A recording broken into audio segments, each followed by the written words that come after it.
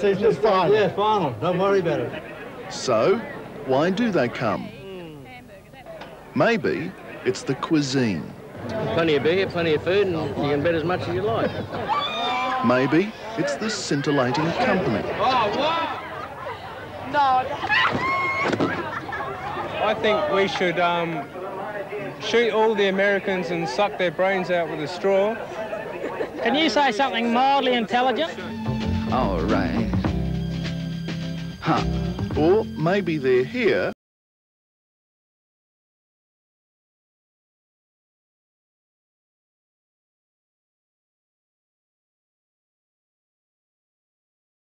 by the end of it all, everybody is having a merry old time. Or if they're not, they plan to. I don't think it's our day somehow. You have to have fun elsewhere. Yes. What have you got in mind? Oh, we won't tell you that. It's early days yet, early hours yet. We've still got plenty of time. I'll be back bigger and better than ever with sponsors. I've won a bit of money. Everybody's winning. Everybody's having a good time. You can see that by the crowd. Thank you. Bit of culture from up north. Paul Ransley reporting from Mingala in North Queensland, which is a couple of hours away from somewhere else up there. More in a moment.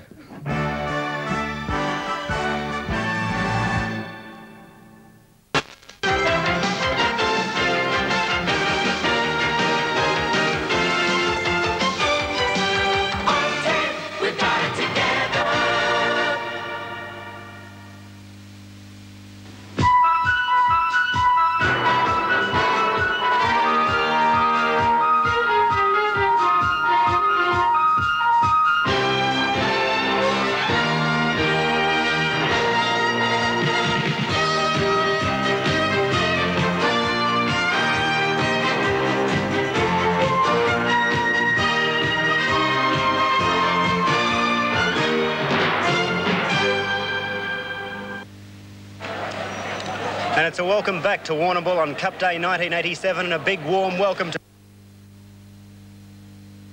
Work Australia.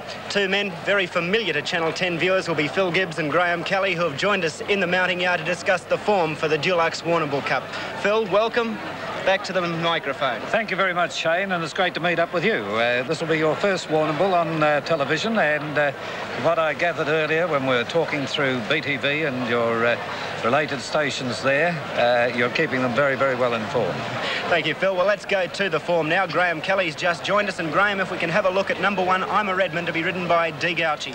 Well, he's the favourite in the race, Shane. Inclined to ease out in betting because bookmakers think that it'll be a hard task for him with 57. His form's quite good, won at Moonee Valley, and his last start didn't have any luck when 6th in the metric mile at Flemington. I'm expecting I'm a Redman to run very well. To number 2 now, Phil, Alternate. Yes, Alternate, Shane, is always a chance. A very honest horse. Ran 3rd at its last start, and I expect it to run well. Number 3, Affected, is a scratching. Number 4, Top Banner, to be ridden by Harry White. Well, he's the one that the big money's for in the ring, Shane. He's won at his last 2 starts at Moonee Valley and, of course, here on Tuesday when he scored a magnificent win. He's very firm in betting and will be certainly hard to beat with Harry White aboard. Number 5 is All Spades. I know Philip Alderman is very keen about his mount, Phil. Yes, and I'm keen about All Spades. Used to be owned by Sir Donald Trescothick. It's a top chance. The form is right. It's run 2 seconds its last 2 starts. A win before that. Had the run of the race last start and will show up well. The first of 3 New Zealanders in the field is number 6, Enchanteur, to be ridden by Wayne Trelaw. He won the VRC St Leger last year, but he's been struggling to regain form since. Only 10th of 11 in the Easter Cup. Would have to improve a lot, but the conditions will suit him today.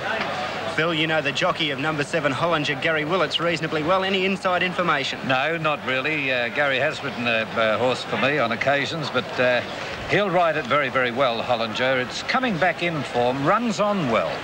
And I don't know, I think I'd prefer others. Speaking of others, Graham, number 8, Maglaga Don, has it got any show in this field? No, I don't think so, Shane. And one thing to notice that Maglaga Don is a very big horse, and you'll probably find he's slowly away today, and that'll make it very hard for him. Moving on now to number 9, Skipton Town. Well, it's shown a little bit of form, but we'll have to improve on its last start. The distance, I think, will test it in this company. Number 10, Dexterous, was a late scratching earlier this morning, so we'll move on now to number 11, Game Treece, to be ridden by Spike Short. Reasonable second to Pure Shake at Moonee Valley at his last start, but stepping up in class here, and Game Trees will find it hard. To number 12, Fiery Wanella. Well, Fiery Wanella hasn't won beyond 2,000 metres, but near top form and could go reasonably well. To 13, Graham, here's the Duke. His form hasn't been up to this of late, Shane. I think he's got a very tough job ahead. And number 14, another New Zealander, by Sir Tristram, Royal Breed. Yeah, this big race looks beyond it in my book. To the other New Zealander, number 15, Geyserland, Graham. Well, this is one with an outside chance. Anyone looking for a rough each-way bet, I'd suggest Geyserland. A good second to see Boy down at Mornington his last start, and Geyserland comes in at better chance than his odds would suggest. And will I get shouted down if I say Solid Talk could be looking for something easier, Phil? Yes, it's stepping up in class for this big race and distance against him as well. Graham, you've been in the betting ring. What's the indications from there? Well, it seems pretty certain, Shane, that I'm a Red Man will start favourite in the Cup, but the good money, as I said earlier, has been for Top Banner. He's firmed into under each way quote. Alternate is solid in the market, and so too is All Spades, and another one there's money for is Hollinger. What would All Spades be about? He'd be just over each way odds, Phil. Well, Philip Alderman gave us that tip a short time ago. I think I might have to duck out and get one, but he's a bright fellow, Philip. Having a look at the temperature there, expected top in Warrnambool of 18 degrees, currently 15 at track. Dead, Phil, a magnificent day here so far. Absolutely glorious day, and for the benefit of our audience back in Melbourne, and those who have been coming down here for years, unable to make it this time, there you can see the magnificent shot of the course and the surrounds of Warrnambool taken from the BTV6 helicopter, and the crowds here well up to standard, and as I said earlier, some people are telling me that it could be a record, Graham. You heard that, didn't you? Yes, yes. I was talking to Ian Middleton, the secretary, a few minutes ago. He said he can't tell until, of course, the gate receipts come in, but also until the grand annuals run. OK, gentlemen, we'll take this commercial break and come back with your selections for the Warrnambool Cup 1987.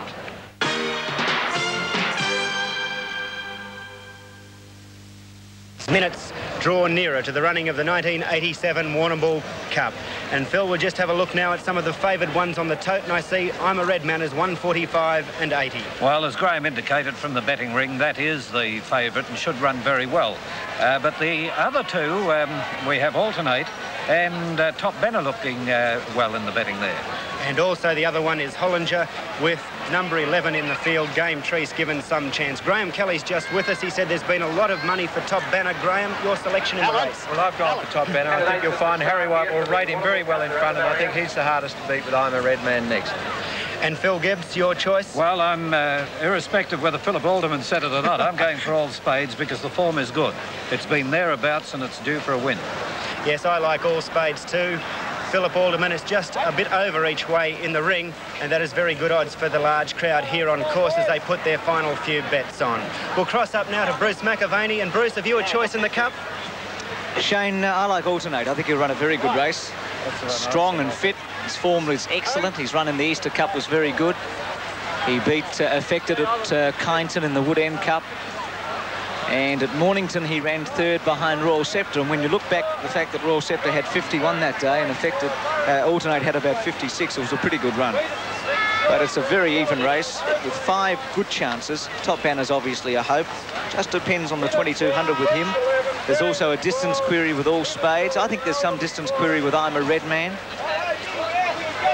Enchanteur's out of form. He ran round in the Melbourne Cup and finished 14th. He's a Jaw St Ledger winner. So this time last year, he was at his best. Now, Alternate's gone in. Tremendous crowd, as we've already told you. Absolutely perfect day. Could not have ordered it any better. Solid Talk about to come up. He looks outclassed. Skipton Town, who's a track specialist behind the line, but he couldn't win on Tuesday's run or his form before that. I'm a Red Man about to come up. Darren Gauci. George Hanlon won the race with Mintmaster last year. Harry White, he's won at least 3 of them. Spotted twice, and Nicholas John. Malagadon comes up. He was disappointing in Adelaide. 9th in the Strathalbyn Cup when favourite. Up comes Skipton Town. Hollinger second twice in this race.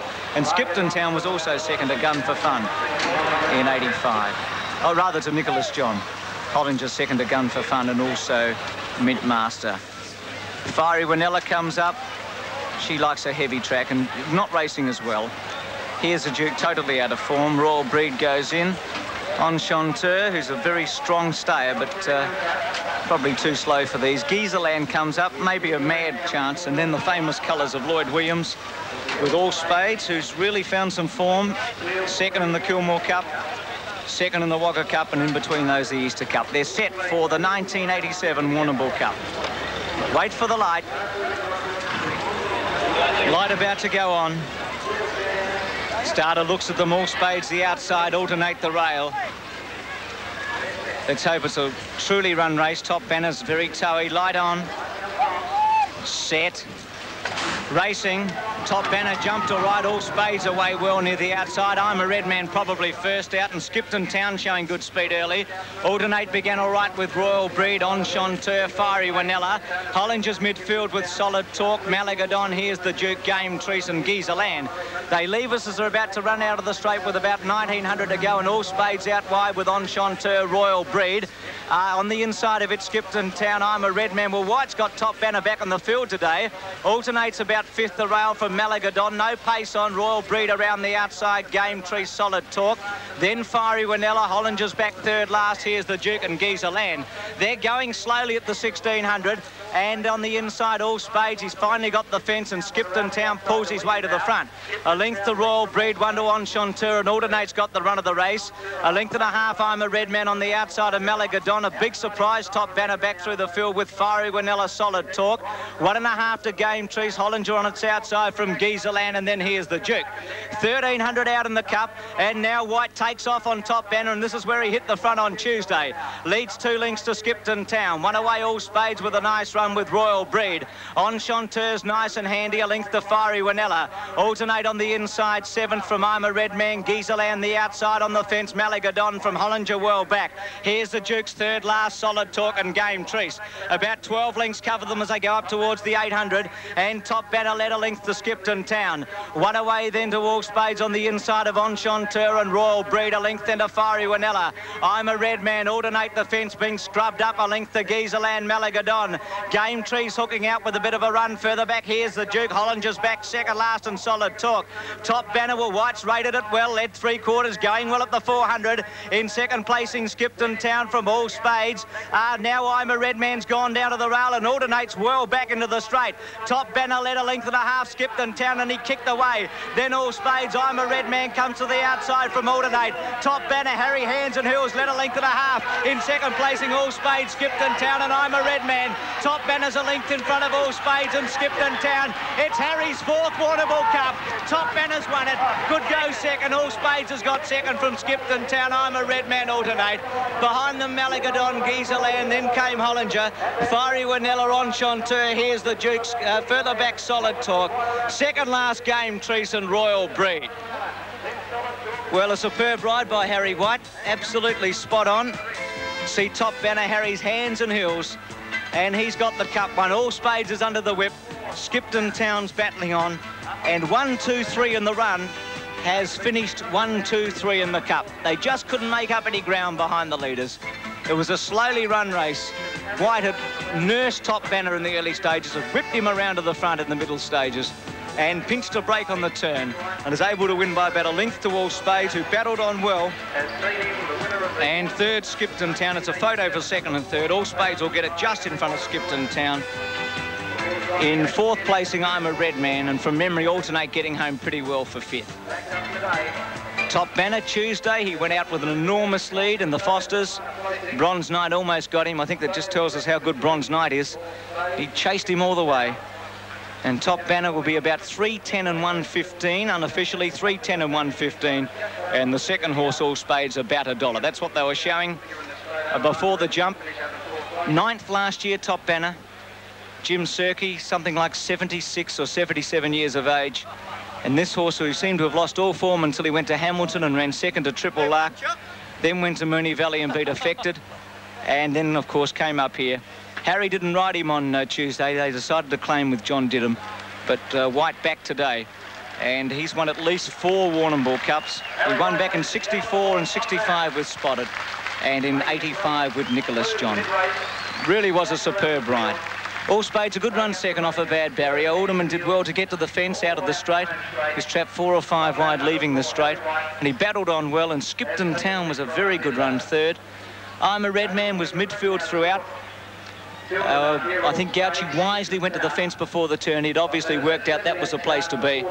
He hooked him out in the straight at about the furlong and a bit, and he made a little dash, but the 57 told. And Alternate, well, he was the rail all the way, but in a slowly run race it wasn't suited for him. And Dim was hard at him on the turn, and whilst he did make up ground in the straight, he never looked like figuring in the placings. Now All Spades gets second, and Skipton Town will get third. The winner top banner by ruling from Sovereign Gene. He's won a Stall Cup, a Casterton Cup, a Coleraine Cup, but better than all of those, he's now won the Wbool Cup. He was a top-class 2-year-old, came to Melbourne and started favourite in a race down the straight of Flemington during one of the carnivals.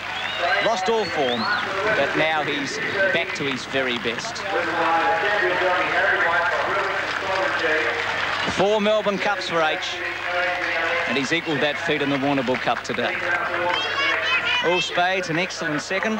You must think of him for a moment. Second at Kilmore in the Cup, second at Caulfield in the Easter Cup, second at Wagga in the Cup, and second at Wbool. Lloyd Williams, who's a part owner who bought into the horse, must be feeling that his luck is due to change. And Skipton Town, the local favourite, who always runs well at this track, has battled on nicely. I'm a Red Man, and then Alternate. Not a lot to be said for the beaten division. Hollinger was never a possibility, got a mile back. Game Trees made a bit of a dash at about the 800, but Fiery Winella was wide on the turn, but not really a chance. So that's it in the Wbool Cup. The winners can laugh.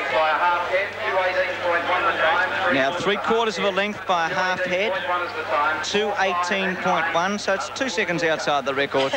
As I said, very slow early, but White dashed him away, top banner, and they've run the last half of that race quite quickly.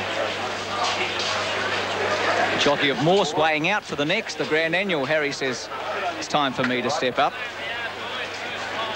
Should be a good interview with Graham Kelly. Graham's done that a few times. OK, let's go down and join Shane Brennan after the exciting 87 Wbool Cup. A magnificent ride there by Harry White and a good call by Bruce McAvaney. We'll take this commercial break and come back with Toad Dividends on the 1987 Wbool Cup.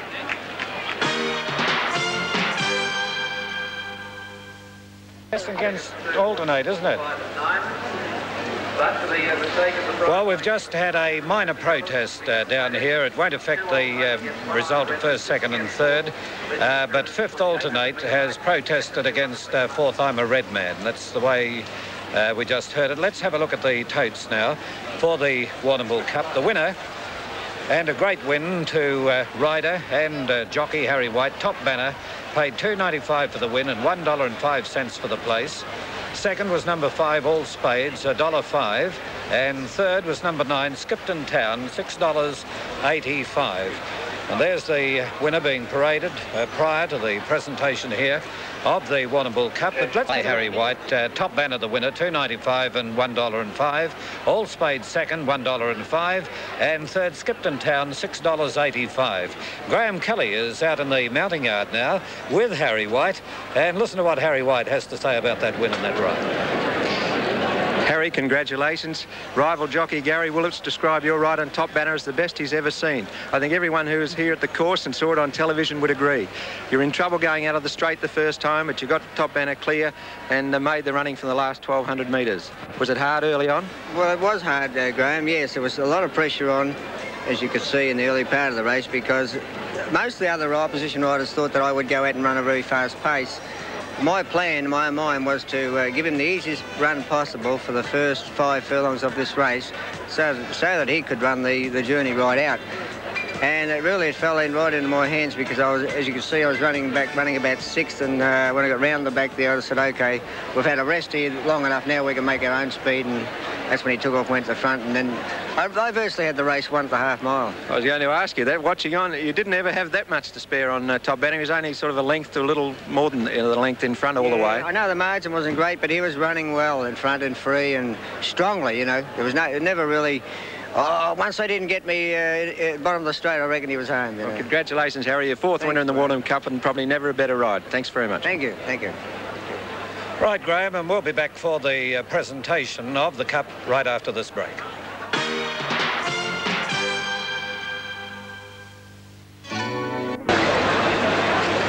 down here at sunny Wbool on Wbool Grand Annual Day. We're ready for the presentation of the Cup, and we take you over to BTV's 6 host in Shane Brennan. Thank you, Phil. And ladies and gentlemen, I think you've just witnessed a truly magnificent Wbool Cup. A great ride by the master, Harry White, and indeed a great training feat by Jim Sirkey. It is with pleasure now. It is with pleasure now I introduce the president of the Wbool Racing Club, Mr. Alec Calvert. Thank you, Shane. Ladies and gentlemen, firstly, may I welcome our guests to Wbool. It's wonderful to see so many people from so many different parts of Australia here today. To our members and our race day patrons, we thank you very much for your support. To our supporters that support us through the TAB, we thank you. To our sponsors, both major and minor sponsors that help us throughout the year. Without you, we couldn't give away the amount of prize money that we do. To the press, thank you all for your coverage, both leading up to the meeting and the stories you do about our May meeting. To the radio stations, thank you all for your publicity, especially Radio 3YB Warrnambool and 3DB. To the television stations, especially Channel 6, BTV6 Ballarat, who support us all the year, and also Channel 10 Melbourne, who enable us to get our 2 major races into the city area. And also the other television networks that enable our telecast to go to southern New South Wales and South Australia. To our racecourse staff, our ranger Tom Blaney and his staff, I don't think you'd find too many other tracks that could stand 28 races in 3 days. I think the track has stood up magnificently. Congratulations to them. And lastly, to our office staff, Ian Middleton, our secretary, Edna Hose, his assistant. Without them, I don't think we'd have a Wbool. Now, without further ado, I'd like to introduce to you Mr. Doug Kerr-Lewis, the Managing Director of Dulux Australia. We are delighted that Dulux have been with us for a number of years now, and we hope that this association will continue. Ladies and gentlemen, Mr. Doug Kerr-Lewis. Mr. Chairman, members of the committee of the Wbool Racing Club and Dulux customers everywhere. It's been a great privilege for Dulux to be associated with the running of the Dulux Wbool Cup over the last 12 years in conjunction with Hammonds. I'd like to congratulate the connections of the winning horse today, Top Banner, and with that call upon Mr. George Elliott, representing the owners, to step forward and receive the trophy for the winning horse.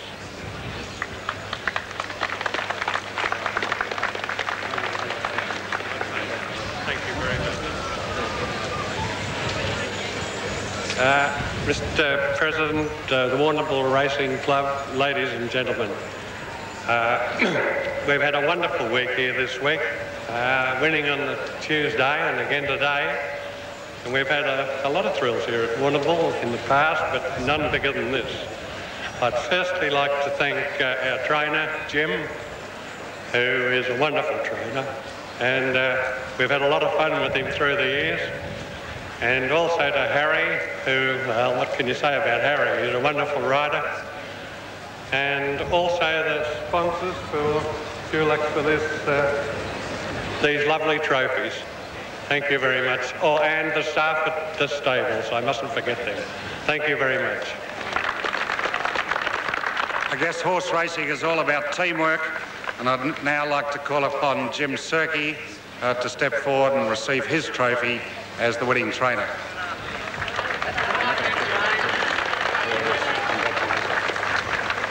Well, Doug, we'll firstly talk about Dulux. You know, I'm a very hungry type of a trainer, and I'm surely needed some more Dulux paint for my old truck. It hasn't been painted since Top Wear won. And I said yesterday to Harry, I said, look out for the truck going to Brisbane. I said, it'll be nice and bright. You're sure to win the cup and I'll get the paint. But anyway, ladies and gentlemen, you don't have to be told about Harry or our staff at Coleraine. We have got a good staff, and Harry, you know, he's just learning to ride, but as I say, as time goes on, he said, I've won 4 Warrnambool Cups. Well, I said, Harry, don't go kidding, you won't get ahead of me. I said, we've got a ruling colt at home. And I said, in 2 years' time, I said, he'll win the cup here. He said, will I get the ride? I said, you might. I said, if you keep going the way you are. Thanks very much.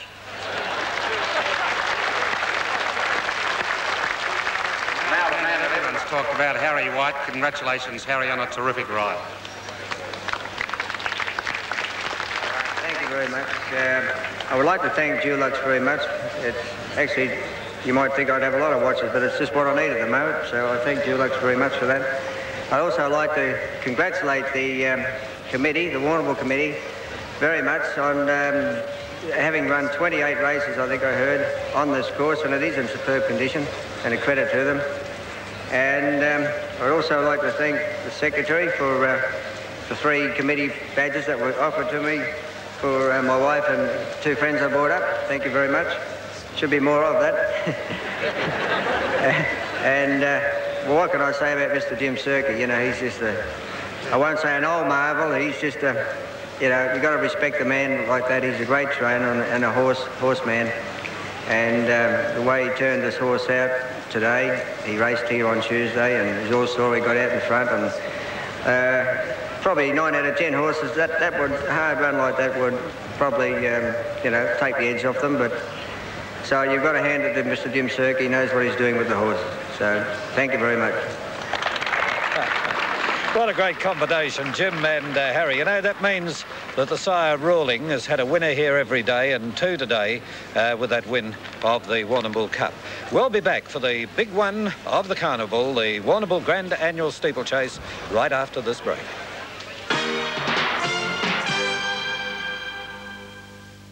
You know. And welcome back to Warrnambool. Well, the Cup is out of the road. It's been run and won by Top Banner. The big one coming up in just 10 minutes' time. The Grand Annual Steeplechase. Let's now have a look at the tote update. Well, the top weight here, Shane, is showing $2.80 for the win and $1.10 for the place. But the favourite by the look of the tote board there is the one that won recently over in South Australia. Number 2, Spring Fortune, and that'll pay $1.20 for the win and 65 cents for the place. Wild Native also in the market, as is Morse, trained by Rhoda Handyside at Wooloora. Well, Phil, we're privileged to be joined by a man who has won 4 Grand Annuals. He knows this track backwards. He said he was coming through like a rover with the 2 big ruckmen. How are you, Butch? Yeah, real good, real good. David, you're now in Adelaide. Would you love to be riding in the Grand Annual now? Actually, yes, I would. Yeah, I'd love to do it for a kick.